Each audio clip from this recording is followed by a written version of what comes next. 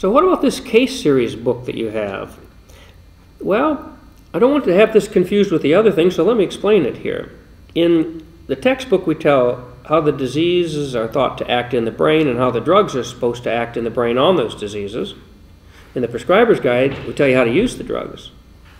And in the case book, I actually say what we really did in real patients in my practice. These are not fictionalized cases. These are 40 unique cases, all from my practice over the years.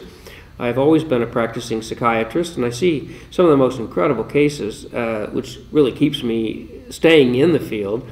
And I wanted to share those with you. And the case actually goes through time. Sometimes it's short, sometimes it's several years. And it's trial and error and the real kinds of ideas behind what we did and why we did it, and being honest about mistakes we made and failures that we had, and hopefully coming up at the end with some learnings, if not having the case get better.